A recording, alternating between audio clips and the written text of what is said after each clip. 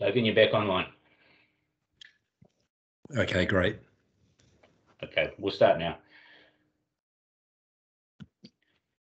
Hello and welcome everyone to the first in a series of webinars Solenis will be running on chemical solutions for geothermal power generation.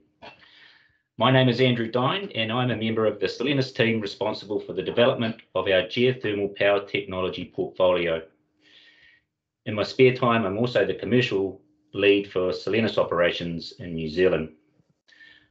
I want to thank you all for attending and investing some of your valuable time today to learn more about developments for addressing key challenges in this important and growing industry.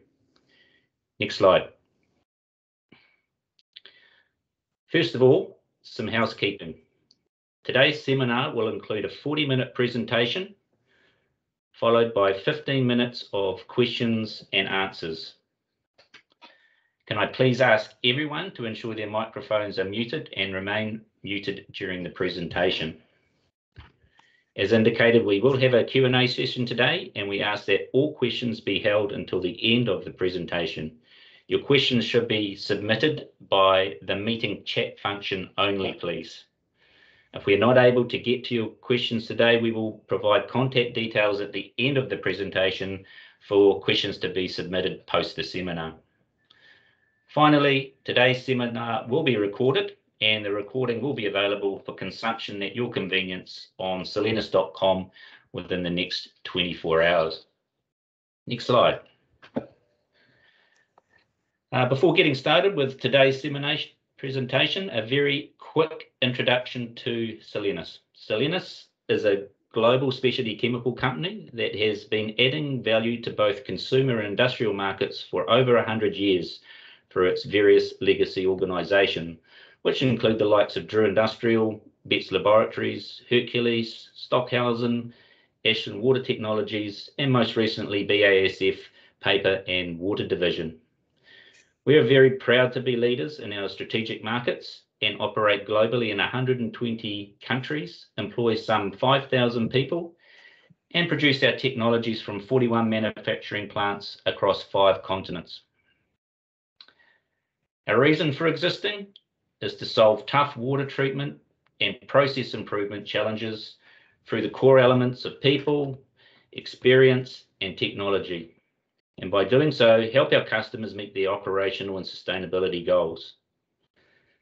The geothermal power industry is a strategic market for Solenis. And over the last 3 years, we have carried out extensive voice of customer research and invested over $2.5 million in research and development to develop solutions to the problems and the challenges highlighted by this industry. As a result, we have developed and, more importantly, validated a portfolio of novel and industry-leading technologies that we are really excited to be introducing through this webinar series. Next slide. I'd now like to introduce today's speaker, Dr. Logan Muller. Logan Muller has 19 years of experience in the geothermal industry and has provided sustainability consulting services to leading companies around the world for more than 30 years. For the past 3 years, Logan has led the geothermal research and development efforts at Solenis, focusing on developing novel chemical and digital technologies to address scale and corrosion challenges. He is credited for recently developing geothermal well cleaning techniques that has helped geothermal power producers generate millions of dollars in profit by improving productivity in both production and reinjection wells. Logan has an undergraduate qualification in water science and hydrology engineering, a master's degree in in an international business, and a doctorate in sustainable practices. Logan, please proceed with today's presentation. Hey, thanks, Andrew, and welcome everybody. It's certainly a pleasure to be here today and to be able to communicate a significant step forward in technology for the geothermal industry.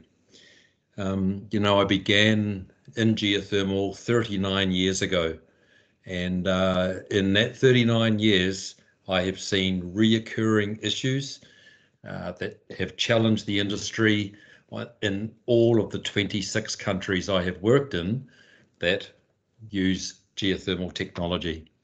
So it's with great pleasure that I can communicate some of these breakthroughs in R&D and technology with you today.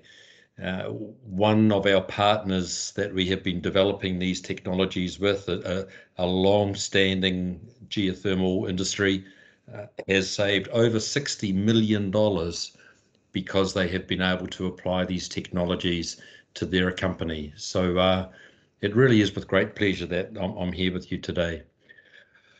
The structure of today, I'm going to go over some basic introductory technologies, a little bit of a background of how we get scaling, specifically silica scaling in our systems.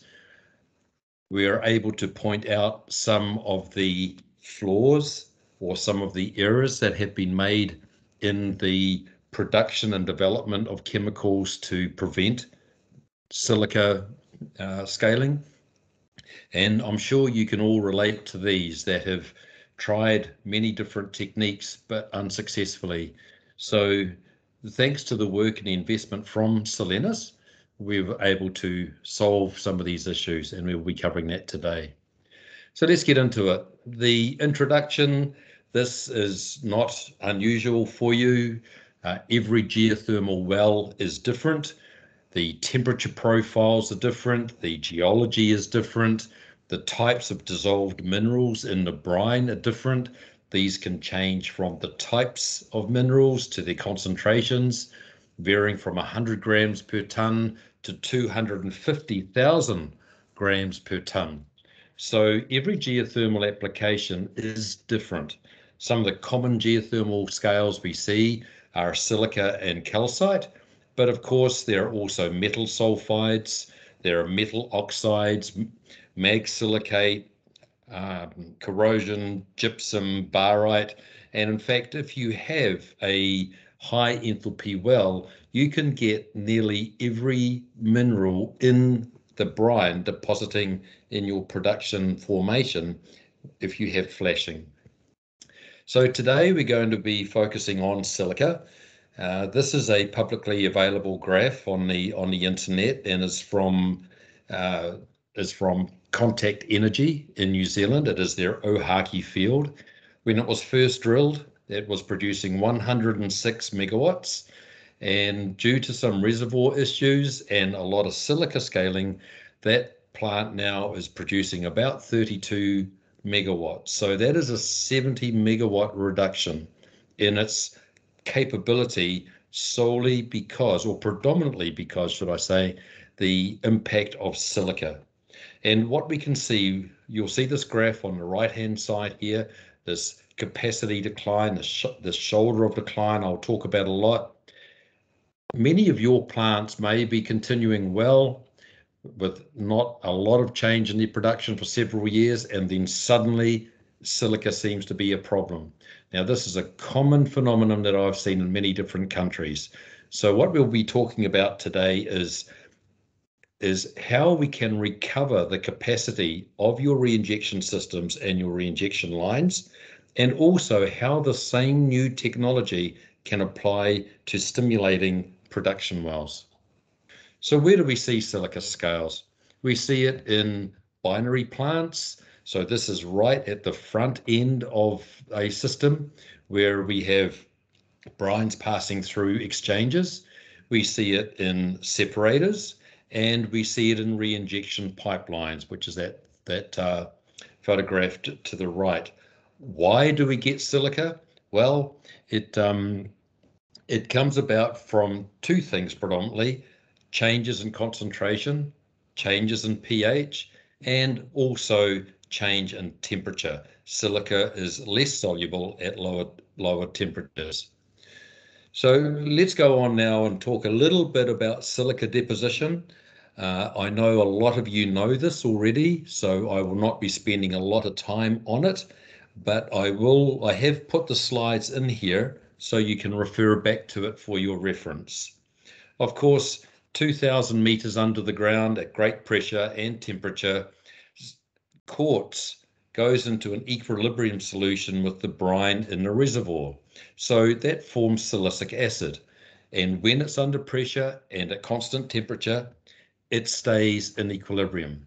However, we come along, we drill a hole, we take the heat and the brine and the vapor out of the reservoir, and by doing so, we change two things. We change the temperature, and also we change the pH and concentrations as the two-phase steam forms.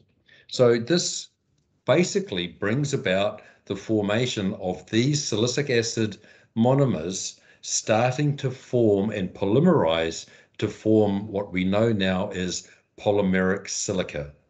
So as the pH rises, the solubility increases, and as the temperature decreases, the solubility decreases. So of course, in our systems, what are we doing? We're taking heat out. That means that we're lowering the solubility of the silica. And also, as we concentrate the silica by taking a vapor portion off of the brine, we are concentrating it, increasing the saturation index. So how then do we get this in our systems? There's 3 steps. The first step is nucleation. So this is where 2 silicic acid ions join together to form very small colloids. Nucleation. This is the nuclei of the silica that then goes on to polymerize and form small nuclei that begin a polymerization chain. Now, it's interesting that this first step is actually catalyzed by hydroxide ions.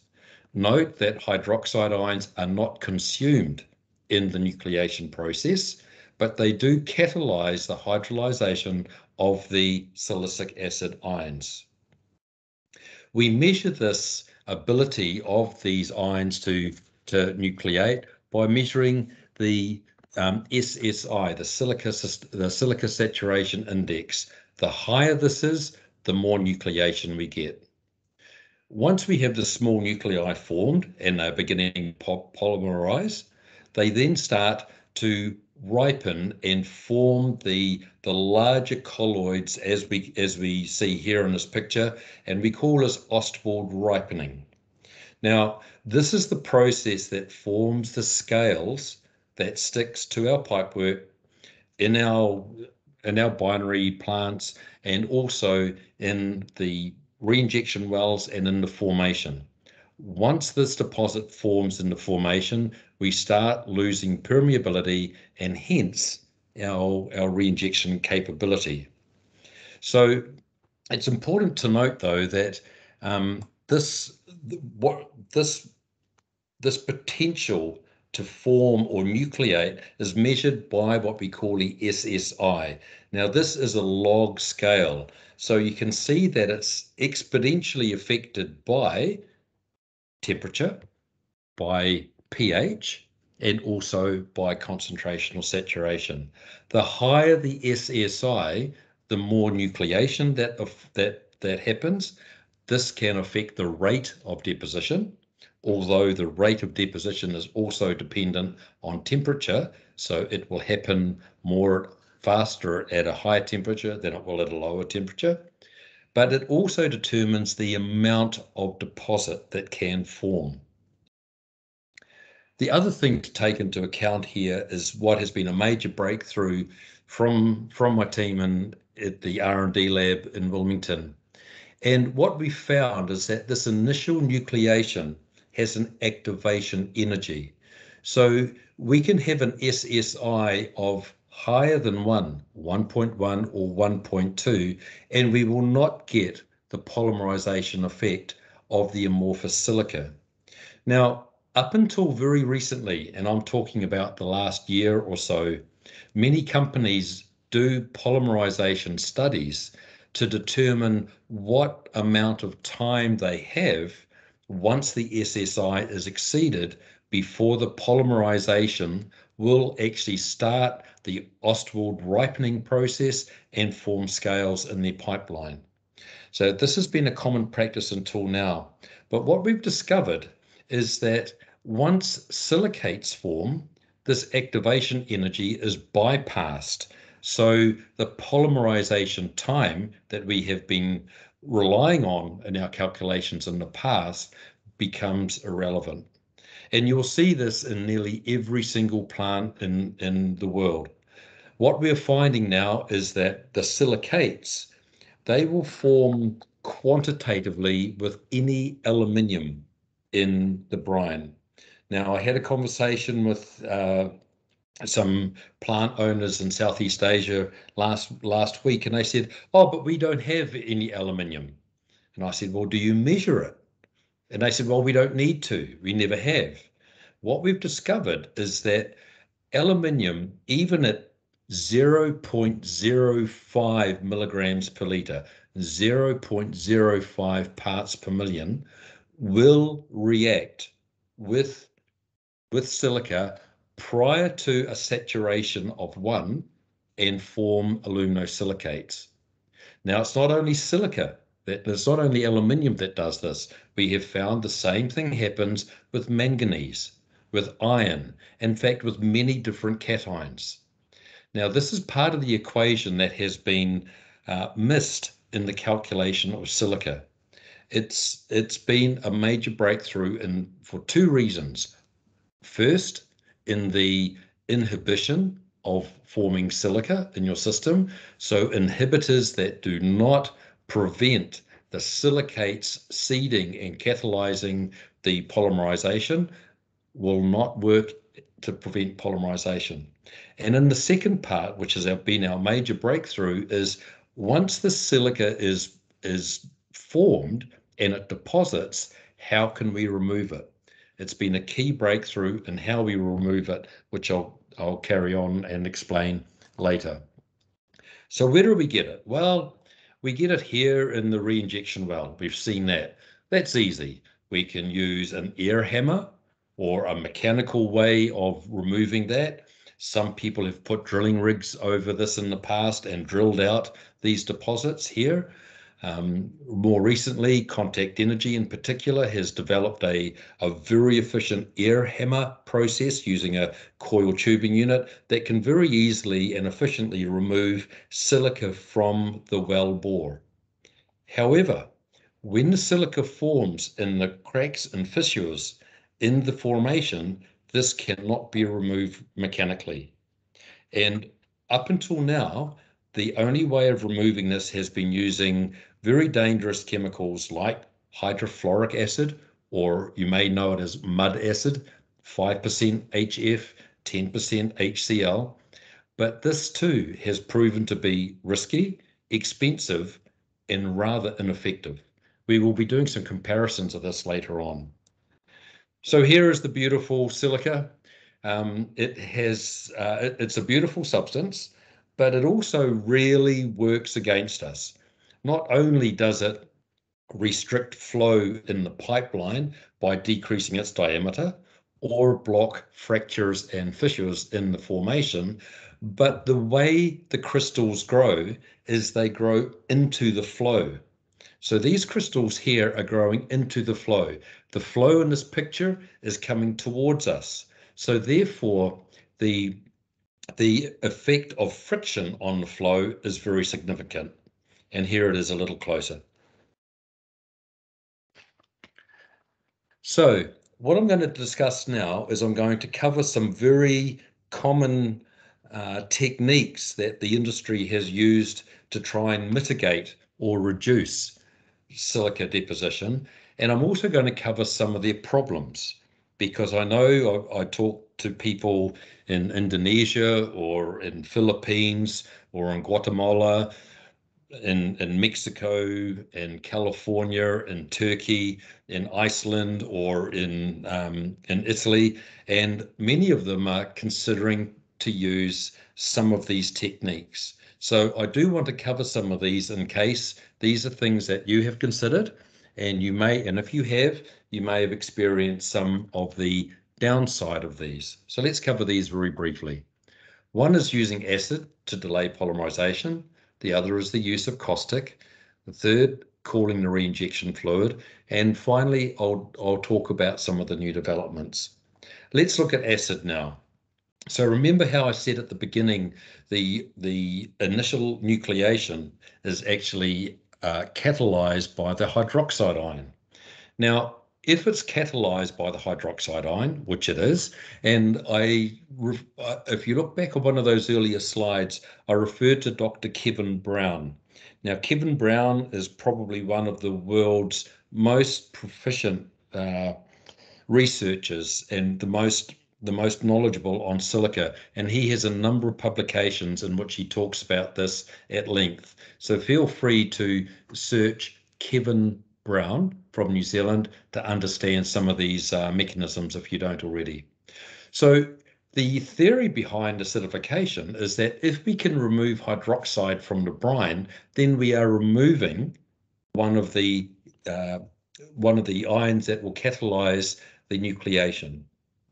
But it's important to understand here that it does not stop polymerization, but it just delays it. So the rationale behind this is if we dose acid, we will be able to reduce or increase the time that we have before the silica starts forming. But I want you to look at this curve here. This is a basic curve that we learn in high school. It's a strong acid, weak base titration. You have a certain amount of acid that needs to go into overcoming the buffering effect. Once the buffering effect is over, you have a very steep curve here between the amount of acid dosed and the pH. Now, if you dose too much, you get a very low pH and will corrode your pipes. If you don't dose enough, you won't stop the silica polymerization. And this is an actual graph taken from some brines in the central North Island region of New Zealand, where they found that they needed a pH below 5 to slow down the polymerization. But as you can see by this graph here, if there's not quite enough acid, there is no hindrance at all. If there is too much acid, it drops very rapidly, which means that unless the control of the acid is perfect, you run the risk of either corroding the pipework or not achieving what you want to achieve. Now, the acid that's normally used is sulfuric acid because it's cheap. But if over time you keep dosing it, what we have found in New Zealand in some of the eastern shores of the North Island geothermal region is that it actually changes the reservoir pH. And over time, we start seeing an increase in sulfates and calcium coming up through our production wells. So the other thing that happens is, of course, as the acid gets neutralized by the formation and the pH goes up, what happens? All of the silica redeposits. And what we have found in some of the larger plants in New Zealand now is that over the last 10 years, all they have managed to do is transfer the silica deposition further out into the reservoir, and now it's becoming a problem. That's acidification. Let's now look at caustic.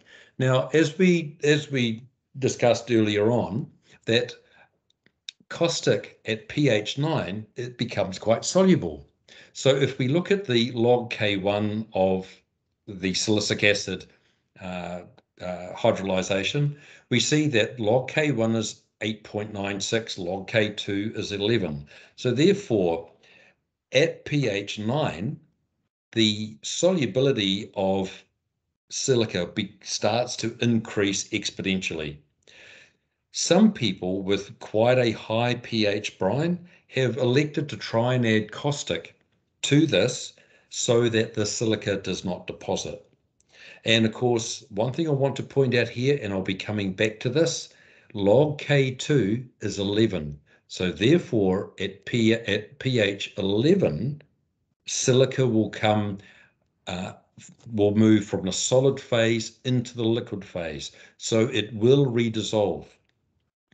Some of the challenges: caustic is not cheap compared to acid. It does lead to a lot of precipitation or co-precipitation of other deposits, calcium, barium, iron, for example, and will change the pH of the reservoir if used consistently. The third method is to cool the reinjection fluid. Well, how does this work? Well, two reasons. One is if we cool the water becomes heavier, it becomes more dense.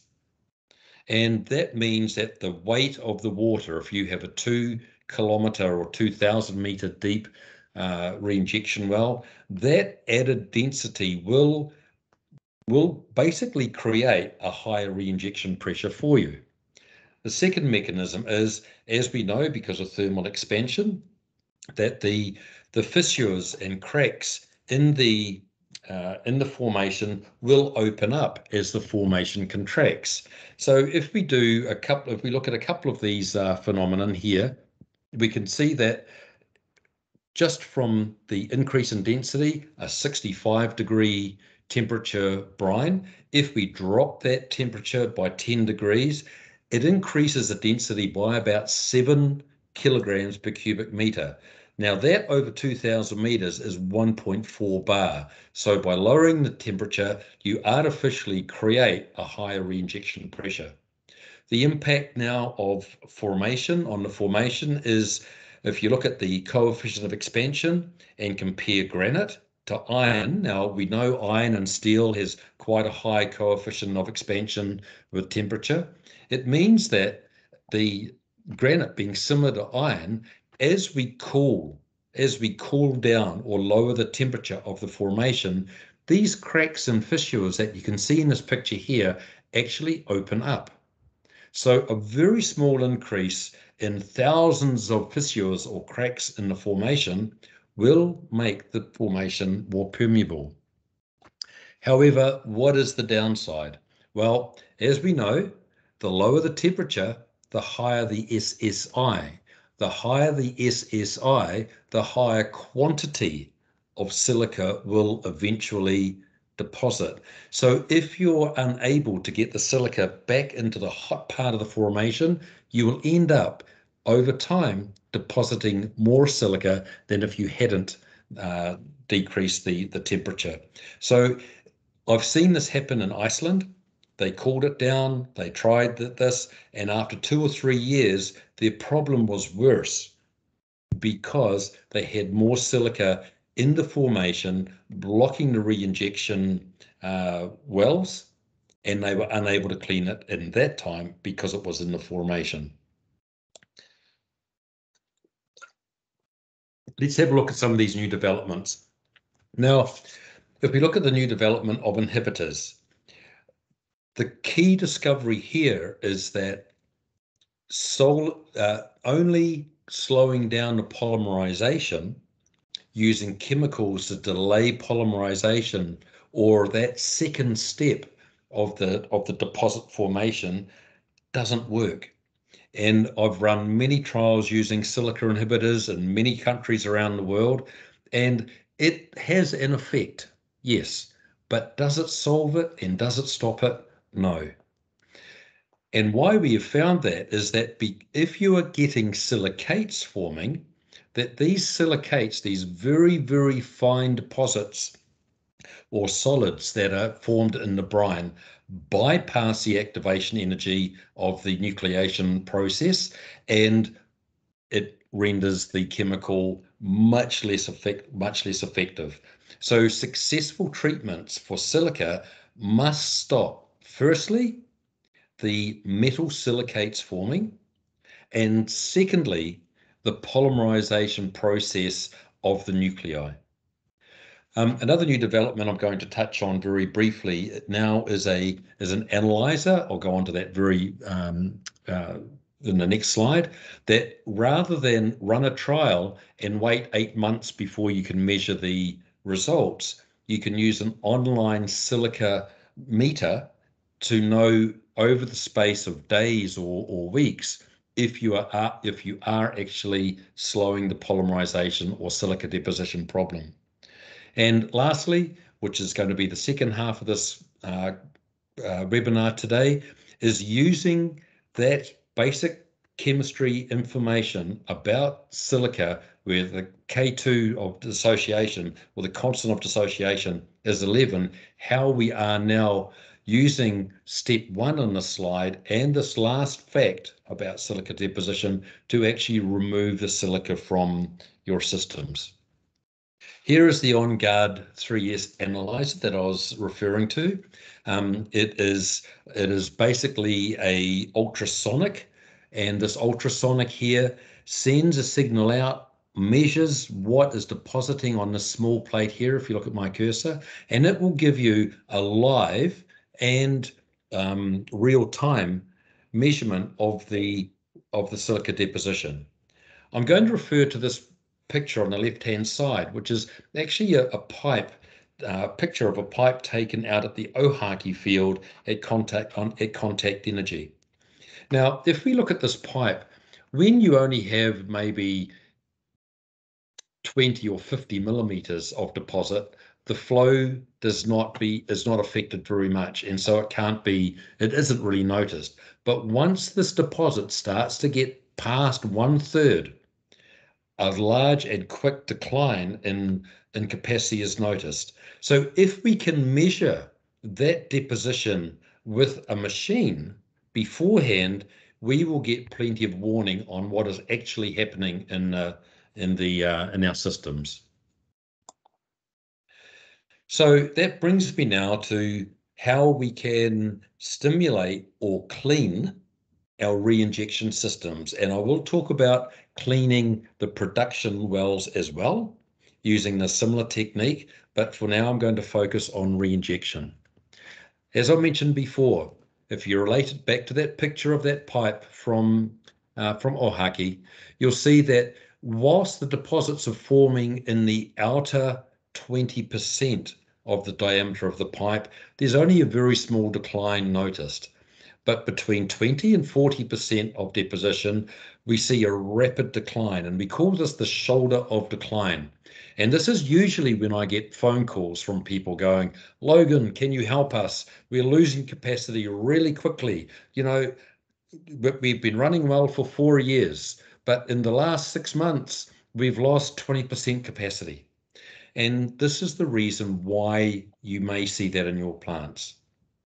So, how did we used to clean it? What is the methods that you have currently? Well, it's either using a drill, a mechanical drill to clean out the well bore.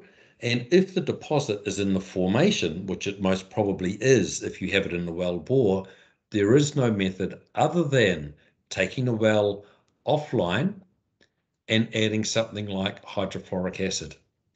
Now, every account that I have seen of wells that have been cleaned by hydrofluoric acid follow this pattern. They start off with a good well, a few years go by, they lose capacity quickly, they panic, they bring in coiled tubing units and mud acid, and they try and recover the capacity of the well, but it never recovers 100%. So they lose this capacity here, and then after a few years, it happens again. So what we've developed is a way of injecting very small amounts of chemical into the reinjection system over the period of only 2 days. Now, this does not take months or weeks or years to do. The process takes 2 days. And what we are doing is we are injecting while the well is in operation. It doesn't impact on the flow. It doesn't impact on your production. And we do small mini cleans using the online system. So that means that this area of the graph here is extra dollars of production for you. Now, we've done some really good studies with one of our partners, Contact Energy, and what they have calculated is that this increase in power production and capacity that they get more than 10 times pays for the cost of the clean.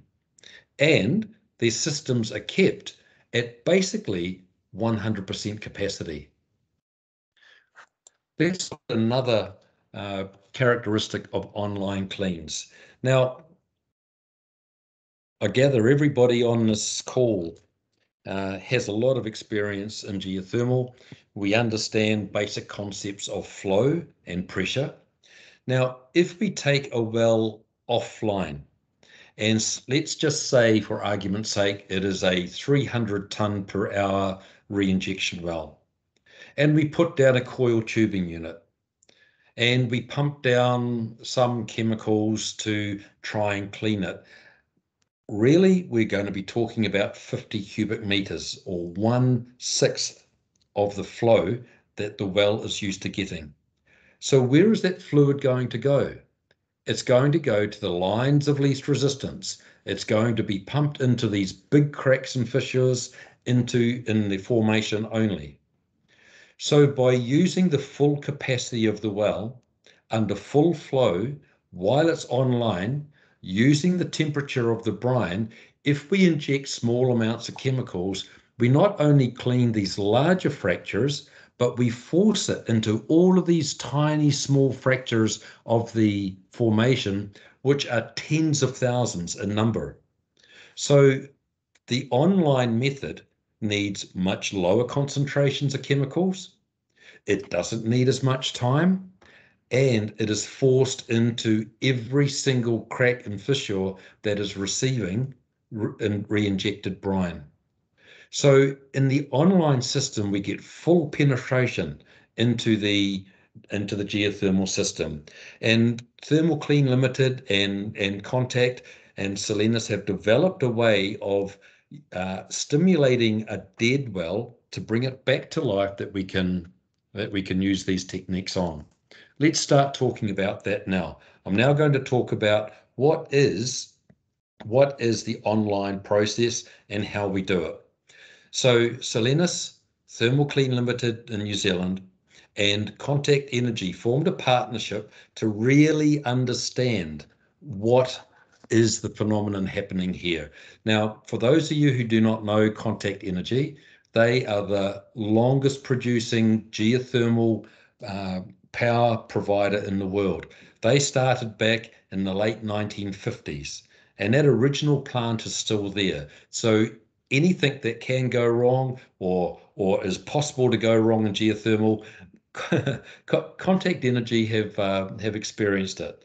So they have dedicated some of their top reservoir engineers to working with us, and I know a lot of people on this call will know people like Christine Sager and Dr. Katie McLean, and they've been working with us to understand and improve the system. And it's been very, very worthwhile. Thermal Clean Limited has over 35 years in the oil and gas and geothermal business, bore managers, and they have added the mechanical expertise for us to perfect the system for you. So this was one of the projects we took on, and they identified it for us as a research project because silica still remained one of the major issues in their above ground plant and in their reinjection systems. Hydrofluoric acid use proved to be expensive, risky, and unreliable. So this method that we've developed now can target silica, metal silicates, metal sulfides, calcite, barite, and others. So let's have a talk about how this works, and I'll show you the system that we use for it. First, it's carried out during full normal operation of your plant. You do not need to take a reinjection well out of service. It's a 3-step process, and the chemical constituents and application are specific to the types of deposits that you have.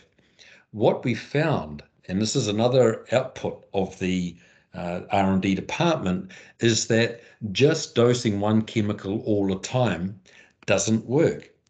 And what they found was that many of the silicates in particular form a hydrophobic coating on them. So that means the more chemical you put down, that doesn't mean that you get a better result, because they become resistant or waterproof, if you like, hydrophobic to the chemicals. So it has been a combination of the type of chemicals, the frequency and concentration in which they're applied, and also the pressures and temperatures. What is the outcome?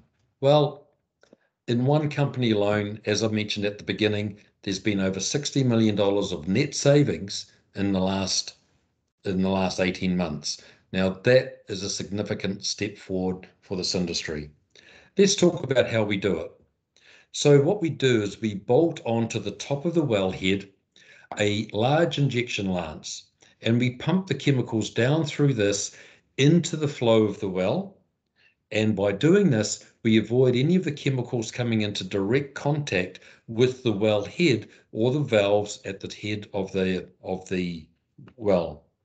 The process is patented now because it is unique. It's relatively straightforward when you have people like TCL or your own engineers on site and your bore managers able to take the top off a well and inject this lance. I'll now talk a little bit about what chemicals we use. It's pumped in at full flow. Now I'm going to refer back now to what is the basic chemical premise on why this technique works. We saw at the beginning that K2 of silica deposits is 11, which means at pH 11, silica will redissolve. So we tried this back in 2015 at Contact, and we found it didn't work. So we started the joint approach to understand why. The first reason why caustic alone does not work is that it doesn't dissolve silicates. Some silicates, yes, but other silicates, no. The second thing is that the caustic alone may dissolve the silica, but what it then does is makes the available soluble silica more higher concentration to then react with cations. So we start to increase the deposition of silicates. The third reason why caustic alone does not work is that caustic in many brines will cause precipitation of other minerals, for example, calcium, for example, iron. So when they form and react, when they react with the caustic and form other deposits, this then effectively blocks your formation. So that's where we started to think harder and put it into the R&D department of Solenis, who have come up with application techniques and other chemicals to avoid this happening. And the results speak for themselves. Let's talk now about some of the results. What we've noticed is that when we started doing it, we were working on wells that already had some capacity, and we were able to recover some of the capacity. Of course, we needed flow to take the chemicals into those cracks and fissures in the formation. But what we've been able to develop, and this is with the help of TCL and Contact Energy, is that we've created techniques to be able to cold stimulate a well to get some flow that we can then get the chemicals down. And as a result, we've been able to recover dead wells. So wells that are completely rendered useless, completely blocked in the formation, we've been able to recover them. The second discovery, particularly in the last 8 months, is that we've developed ways of understanding what is the chemistry of the geology of the formation and stimulate that in a way that we're getting over 100% of the original capacity of these wells. Let's look at some examples. Now this graph here, you'll see two colored lines. You'll see a green line, that is flow, and you'll see a blue line, that is pressure. So this particular well, WK304, it's at Contact Energy. This information is also available in some papers that Contact have written on their successes with this method. This well was dead. So we used the technique that Thermal Clean Limited and Contact that developed to able to cold stimulate the well to get some flow. So we cold stimulated the well, we got some flow. As we changed back to the hot brine, we lost the flow again. So when we started to see losing the flow here, we started pumping in our chemicals, and this is the increase in capacity that we saw over 1, 2.5 days. In this particular case, the calculations that were done by the reservoir engineers said that the maximum capacity of this well at this wellhead pressure, so at this pumping pressure, which was 5.79 bar, the maximum we could get would be 130 tons per hour. What we achieved was 140 tons per hour. I'm going to come back to this well and the next well to show another phenomenon that we learned doing this process. Here is WK310. Again, it was essentially dead. In fact, it was receiving very little. They took it off the grid because it wasn't helping to their production. Again, in this case here, the brown line is pressure and the blue line is flow. So we took the well from, it was 16 tons per hour to 180 tons per hour. And that all happened again with the clean process online in 2 days. Once we started to understand the geology and started experimenting with how we can stimulate the geology of the formation, we did this well a year later.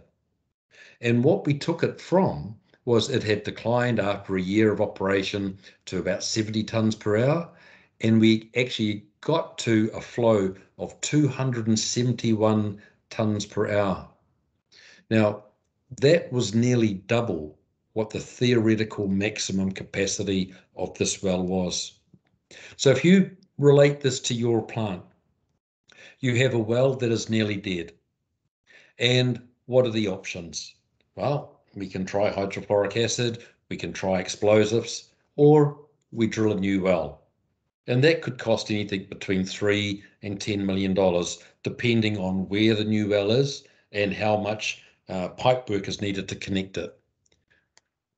So in this case, for under $200,000, this well was brought back not only to full capacity, but nearly double what its theoretical capacity was. So you can see what a gift this new technique is to the industry.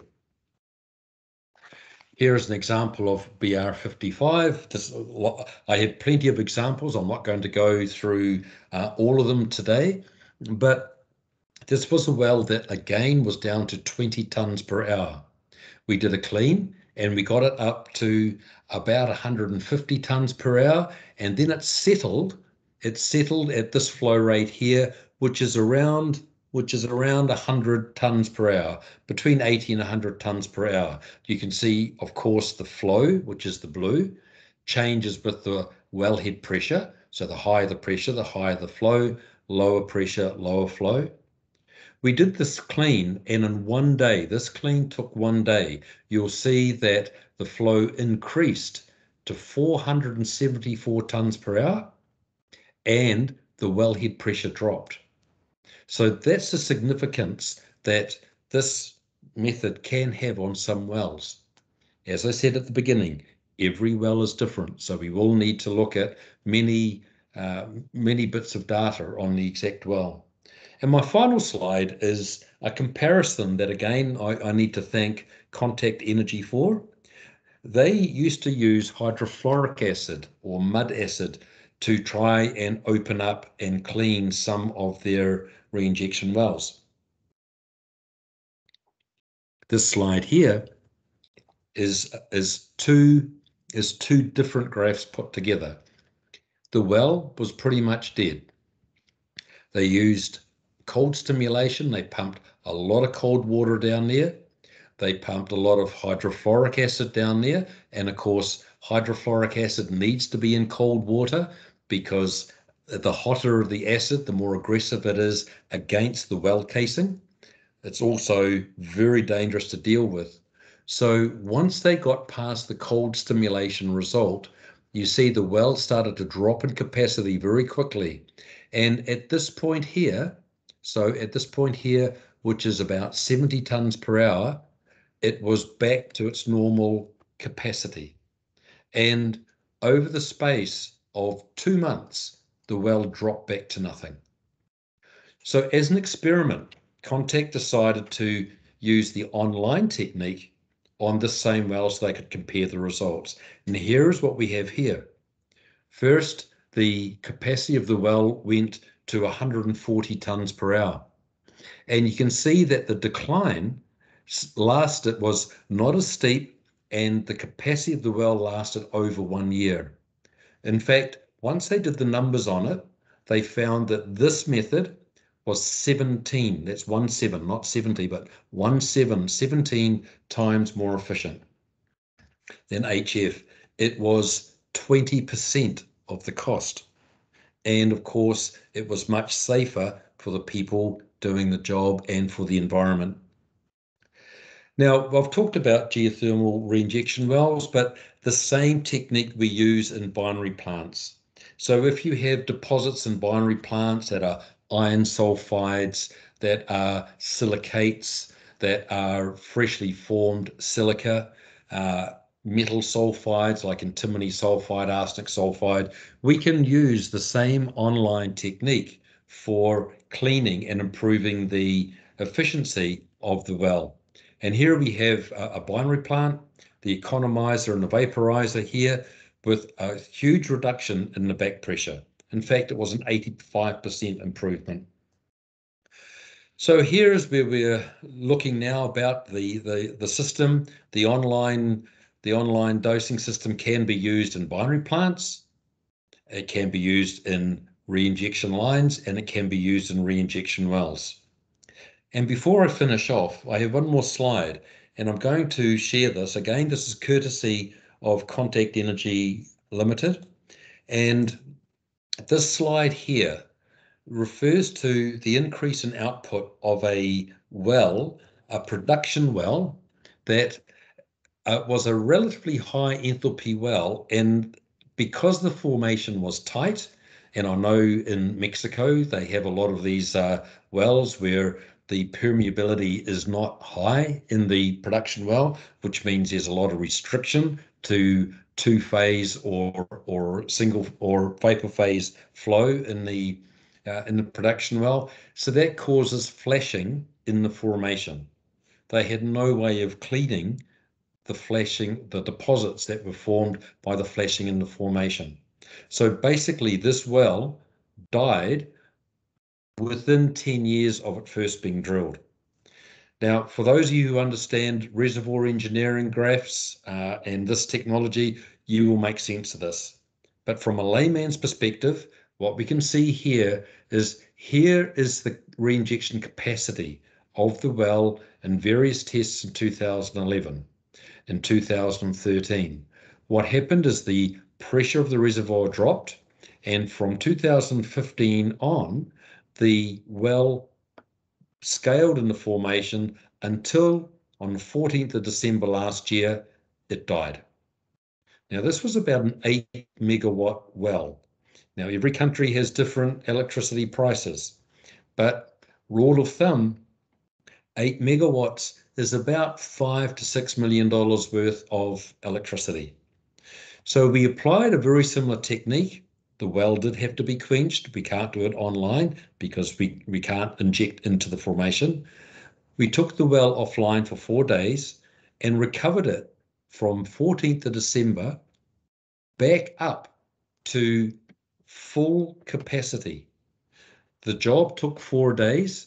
The most recent reinjection test was done on the 5th of May, and you can see here that it's actually higher than it has ever been in its life.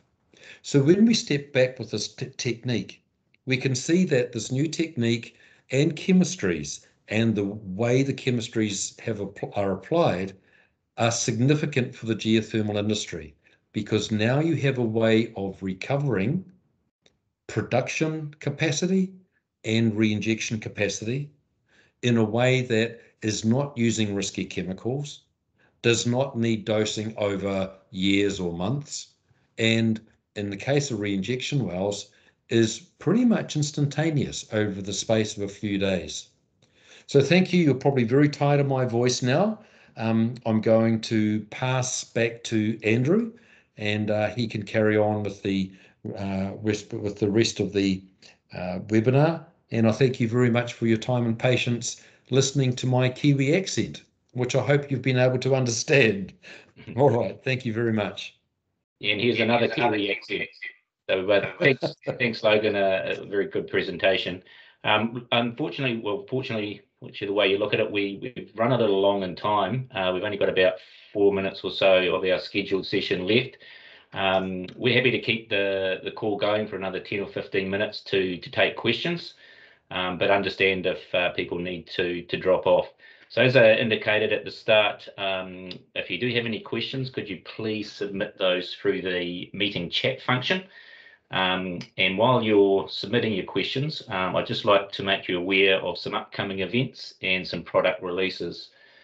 So coming up next is our second geothermal webinar, which will be on the 28th of July, and will feature the development work we've been doing in the area of deposit control and inhibition.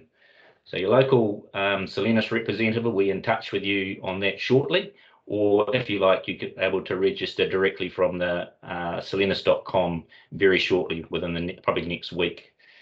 Also, Solenis will be presenting 4 technical papers at the World Geothermal Congress on the 15th of June. These will be virtual presentations covering today's well cleaning topic, along with both deposit and corrosion control in geothermal power applications. So please refer to the link highlighted there for more information and access to these technical presentations. Some really very good presentations, and would strongly recommend that you sit in on those. And finally, we're really excited to announce the release of a new geothermal deposit modeling software called the GeoSol Performance Modeling Tool. This is a web-based application powered by the industry standard calculator Watch that allows users to easily and accurately assess the likelihood of mineral scale formation in the geothermal production wells and surface equipment. A restricted use version can be accessed from the Geothermal Innovation page on solenis.com, and we invite you all to give it a try and see what you think. Next slide, please. So we will go into some questions now. I see that we do have one question there, but if we're not able to cover everyone's questions today, there's a couple of contacts down there. You can contact me at adine@solenis.com, or you can reach out to us via the inquiry option or function on solenis.com. So Logan, we do have a question here. So how do you measure or model the treatment coverage in a well? Could this technique benefit from a well design with proper zonal isolation in a scenario with pre-existing preferential path rock channel?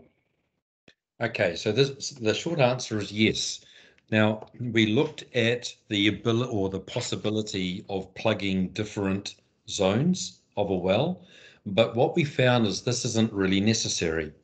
What we found is that now there's 2 different cases here, okay? If we look at a reinjection well, it is more straightforward because some reinjection wells have inflows which will dilute the chemical and when that inflow goes out to the feed zone, the chemical will be diluted. If we have PTS data, then we can account for this and budget for it. The other consideration with a reinjection well, if there are different feed zones, that these can be manipulated by the pressure in which we can pump the chemicals down.